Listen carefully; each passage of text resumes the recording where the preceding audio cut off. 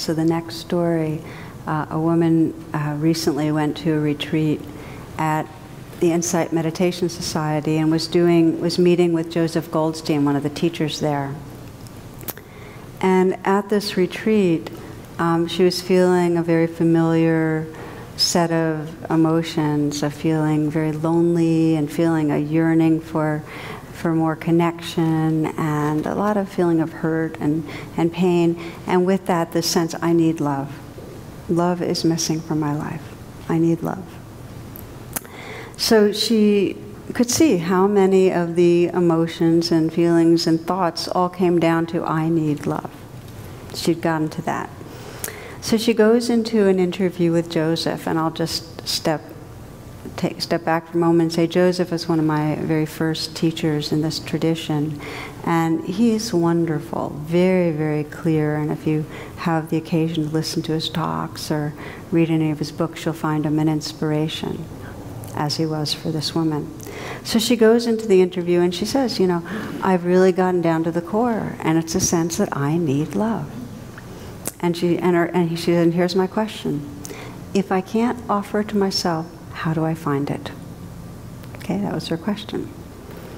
So, to her surprise, his response was, well, bring your awareness to that need for love and just look at it as another story. Initially, she was real aversive to that idea. You know, she said, you know, how could the need for love be just a story? You know, I'm a human being and I need love, you know. And so isn't that what we all need? And, you know, so she was resistant. So he calmly responded, and this is what he said. You don't have to sign a contract. Just try to look at it as a story. And if you feel it doesn't work, then come back to believing you're someone in need of love. That's vintage Joseph, by the way. You don't have to sign a contract. So she went out and began doing walking meditation and so on. And when she'd have, you know, any thoughts or feelings that had to do with that same constellation, she would just challenge. She'd say, who says I need love? I mean, this is a story. And she said that as she began to do that, not just have that story be the truth, but just say, okay, it's just a story. They made room for her heart to open up, and she started feeling the most open-hearted she had felt in a very, very long time. She said, I could feel my heart in its fullest expression. Holding on to that belief, I need love, was closing my heart to myself. Once I let go of believing it, I was empowered. My heart was just already there, full with love.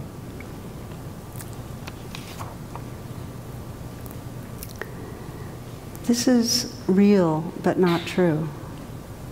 The belief that I don't have enough love in my life, that something's missing, that something's wrong, is a very real and often very deep, and as we'll talk about, very tenacious feeling. We need to respect it by saying, yes, it's real, and offering it real attention. And we don't have to believe it. There can be that kind of crack that starts opening up space and says, and it's a story. And by opening up just that space, that it's as Joseph said, just that willingness, not to sign a contract, but just to say, well, this is a story. There's something that's more true that has room to shine through. It's not being obscured by this real dense belief. Does that make sense? Yeah. So this is the first step. What am I believing? And to look through the eyes of that suffering place. The second step is really, on some level, to say, is this true? Now here, this is a question that Byron Katie, if you haven't read Byron Katie's book, she is one of the real pioneers and a really wonderful teacher in being able to wake up out of limiting beliefs. So I recommend her very, very highly. So this question, is this true? Okay? Now, maybe you'll ask that question, you know, is it true that I'm a worthless failure? Yeah, it's true, you know. But even if you affirm it, just by asking the question, you're still opening up the space of a question, of an inquiry, which is larger than the pure assumption. It opens up some space just to ask. It makes room. For many of us, we'll ask that question and we'll say, well, it seems so, but there's some sense of probably, but maybe not, you know, something like that. Asking the question is really important. The next step, though, to me is at the heart of it, which is, what is it like to live with this belief? And what does it do to our body and our heart if we're always saying to ourselves, I need love, or I'm not lovable, or I'm flawed? What does it do to us? I mean, what if we really examined what happens in our body, in our heart, and in our mind when in the background we're buying into a belief like that? I'll tell you my own story of, because I've done many rounds of, you know, saying, okay, what am I believing now? And saying, is it true? And one of these rounds, and this was way, way back, early days of meditation, I was attending teachings with a very popular teacher. And I went to a number of events, day-longs and weekends and so on. And after about a half a year, 3/4 of a year, because I was kind of doing it intensively, I came to this conclusion that he didn't like me. And it was a really painful conclusion, because I would go with different friends, different people from the, you know, from the spiritual community, and he would joke around with my friends. And I would say something, and he almost wouldn't, it would be like I wasn't there. So, he was ignoring me. And he seemed either he would have a disapproving look, or he was ignoring me. Now, so is it true? Seems so. You know, it really felt like it was. But, you know, who knows? But then I asked the question, well, how does it feel to believe that he doesn't like me? And it put me right into a very familiar young place of really needing somebody in particular to approve of me, and feeling very caught in feeling insecure and unappealing and feeling uptight, and just the neediness itself, feeling ashamed of. So there's a mix of wanting something and being ashamed of wanting. Really unpleasant, very young feeling. So asking that question, what's it like to live with this? I realized, oh, this is putting my body, mind into a suffering place, you know. Then the inquiry, well, what stops us from letting go? I mean, why do we hold on? What has us hold on to beliefs about ourselves that are clearly keeping us at war with ourselves and separate from others, that are limiting our capacity to find joy? You know, how can we hold so tight? And what I find for myself is almost like, well, I'm not going to be made a fool of. I'm going to know that this is going on. You know, I'm nobody's fool. You know, I'd rather know it, even if it's unpleasant, and have some certainty than I get caught off guard. Does that resonate for some of you? We want certainty, and we will believe things that are really, really unpleasant if it gives us some orientation, because then we feel at least we can get a modicum of control. We can do something if we know, rather than just say, well, I don't know, maybe he does or maybe he doesn't, you know. So we hold on tight because it gives us the illusion of control. There's a classic Zen story, and many of them start this way of, you know, a man being chased by a tiger, falls off the edge of a, you know, ends up falling from a precipice, finds himself hanging perilously from a limb, and the tiger's pacing above, and there's jagged rocks, you know, way, way below. Calls out, help, is anyone there? And there's an answer, yes, booming from the heavens. God? Yes. God, can you help me? Yes, you need to do only one thing, says the great booming voice. I'll do anything. Then just let go. Is anyone else there? You know?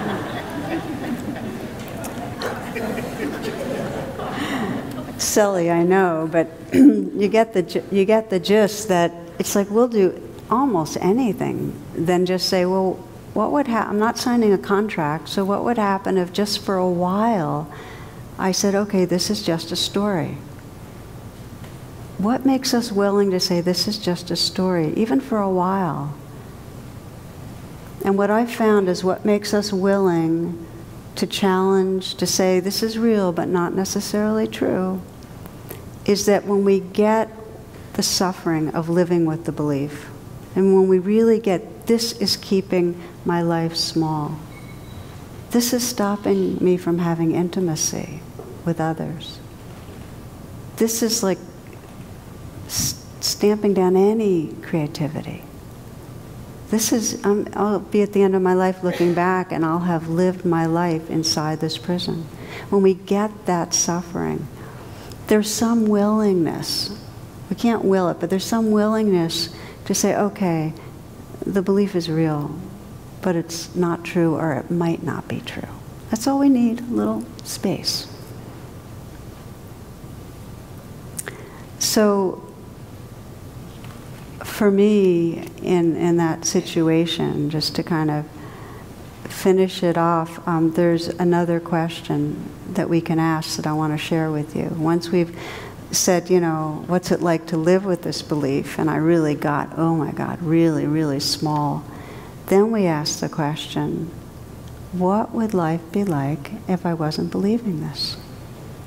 You know, this is where we begin to say, okay, sense into possibility. This is where our destiny can change. What would it be like if I wasn't believing it? Now, if you ask that question before you've really felt what it's like to live with it, it's going to be mental and abstract. You will not get a real response. But if you've opened up your compassion by sensing what it's like to live with that belief, then you can say, well, what would it be like without it? Okay? I'm saying that because it's really important that you don't skip over the step of feeling the suffering of the belief. Okay, so what would it be like without it? And for me, when I tried that on, and I remember very distinctly, I was just back from a weekend where I was, you know, really feeling in the grip of, you know, why do I keep sitting with this guy? He doesn't like me, you know, and it makes me feel bad. And I went through this whole process I've described, and when I said, well, what would my life be like if I didn't believe this? And I felt almost like this bubble of laughter in my heart. You know, it's like something, there was something so dramatic and freeing and entertaining. It was almost like a laughter inside, because I realized I'd be free to appreciate him. I'd be free to just learn the teachings because he had a lot to share. I'd be relaxed. I'd be more spontaneous. I wouldn't be in that needy little girl wanting approval space. I'd just be natural. I'd be freed up, you know. So I'd be able to let the dance unfold itself without that filter that was historic of somebody doesn't approve of me. It was a real experience, but not true.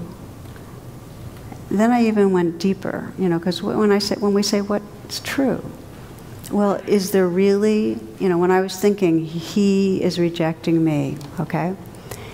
Inside that teacher, was there a he, this little personality self judging and rejecting me? Is that who he is? A judge that rejects? He's more than that. I knew that. Doesn't mean he doesn't have judgments, but the who he is, the truth, the wholeness of who he is, more than that. Am I this little person who's a rejectable self? I might have feelings of rejection. They're real, but the truth is I'm bigger than that. So can you see where this inquiry went to? This real but not true took me back to who I really am. This beingness, this awareness, this tenderness that sure has all sorts of conditioned streams of feeling insecure, but that doesn't speak to the wholeness. So this is what the Buddha described as a shift in identity that's possible when we're caught inside a belief if we're willing to examine it. Illusion exists unless it's examined. And this is really very much the invitation of this path of mindful awareness. Because each one of us has places where we get stuck and get caught in a sense of the who I am that's very small. Every one of us, unless we're free, we live many moments of our day inside a wanting self, a fearing self, a worried self, a striving self, you know.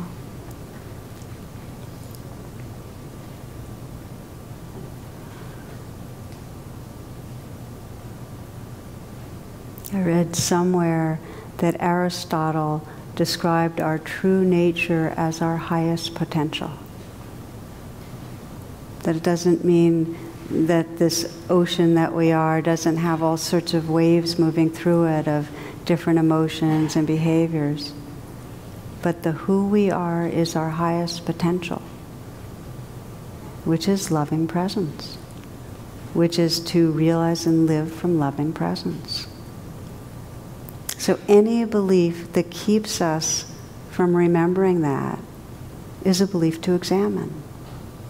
Any moment that we're forgetting our potential, forgetting the who's here, the awareness that's looking through your eyes right now and listening, and that tenderness in you that wants to love freely. Any time that you're living in something smaller and a belief that makes you smaller is a moment of suffering, because you're not living in reality. And suffering is any moment that we are not living in reality, in our true nature. Doesn't mean we have to be manifesting it. Clearly, our highest potential to live from loving presence, we got caught in different conditioning.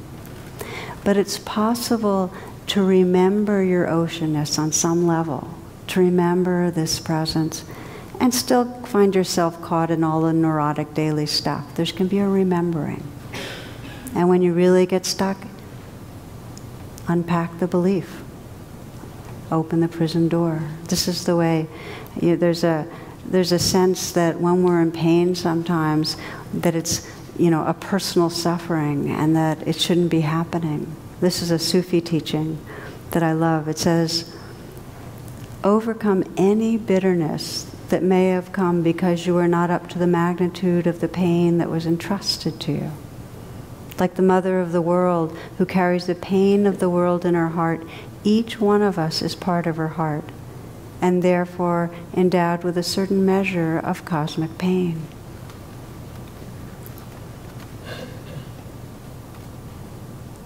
So when the pain comes, when the emotional stuckness comes, it's part of our universal conditioning. And yet we have this incredible tool, we have this incredible capacity to pause and say, well, what am I believing?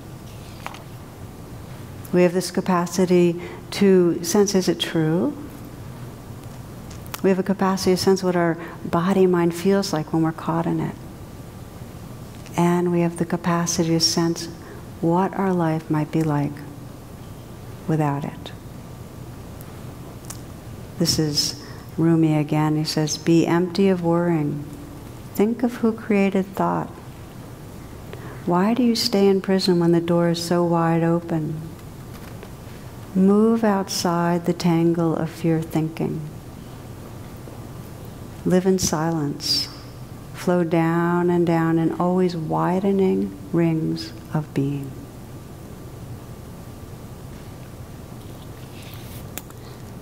So tonight, real but not true.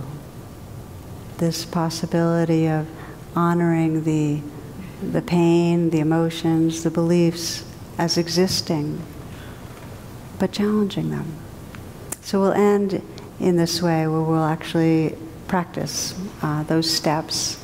And I'd like to invite you each to take a moment to be right here, finding a way of sitting that lets you come into stillness, closing your eyes,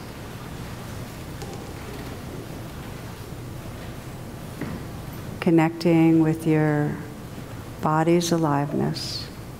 Come home right now. Connecting with your breath.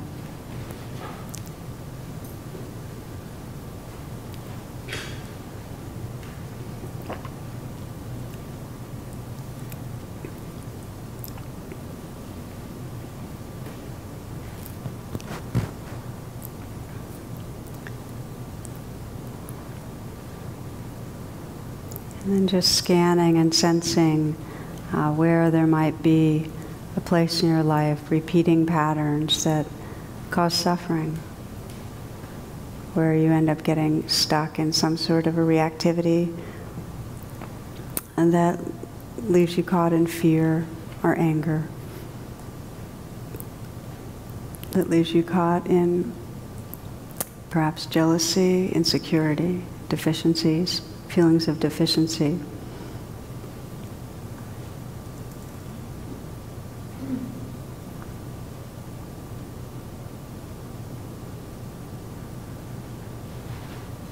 That leaves you in some way at war with yourself or someone else. I'm wrong, I'm falling short, this person is.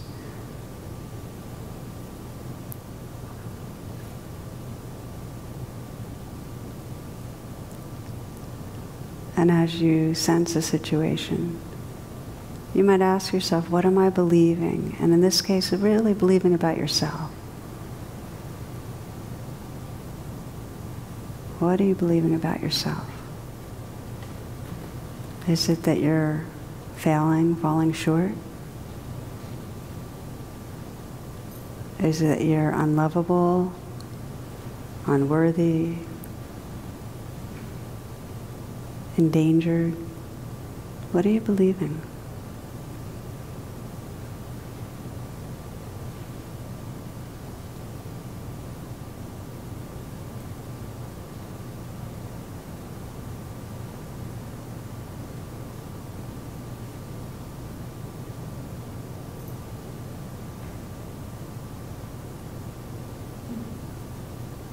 If you find you're digging and you're not finding something, you're just spinning around, that's quite fine. Just know that that's an inquiry that you can pursue. When you're feeling in the midst of being stuck, you can look through the eyes of the fearful place or the angry place and just sense, what's its view of the world?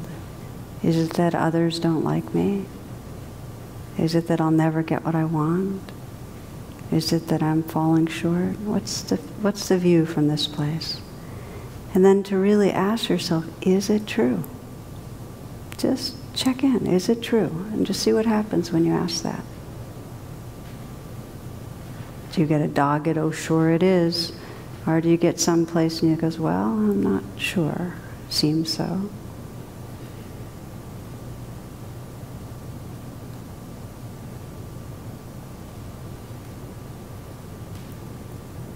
Now, importantly, sense what it's like to believe this belief. Tell yourself the belief, remind yourself of it, and sense what happens in your body when you're really believing this, when you've brought together all the evidence, when your nervous system is really in the mode of believing this belief.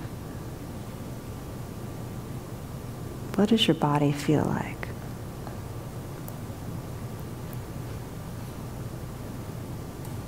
You might sense even the expression on your face when you're believing the belief, and actually let yourself make it. It'll help you get in touch.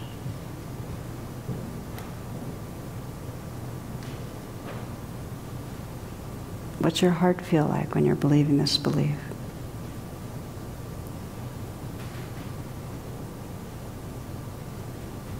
And what happens in your life when you're believing this belief? How does it affect your life? How does it affect your relationships with other people?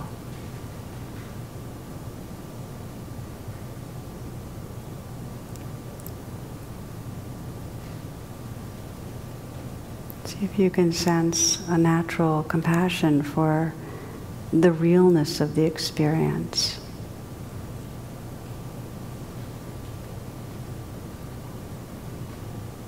And yet sense the belief as a story and ask yourself, what would my life be like if I wasn't believing this?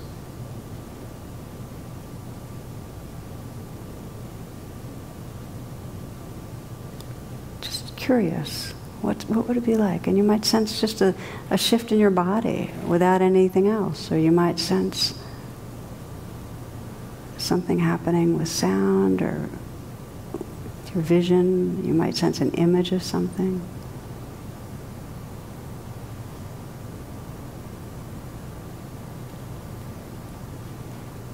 Just for a few moments, really imagine, okay, it's just a story. What happens? Who would you be without that story? What would your sense of your own being be?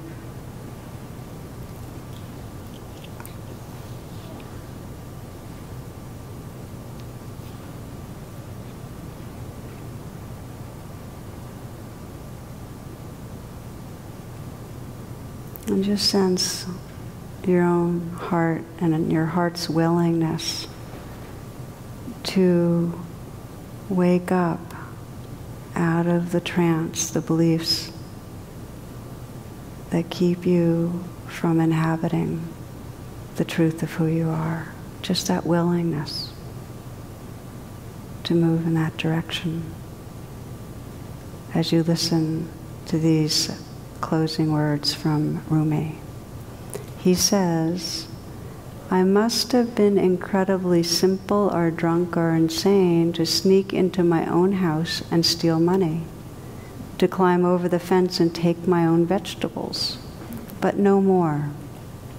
I've gotten free of that ignorant fist that was pinching and twisting my secret self. The universe and the light of the stars come through me. I am the crescent moon put up over the gate to the festival.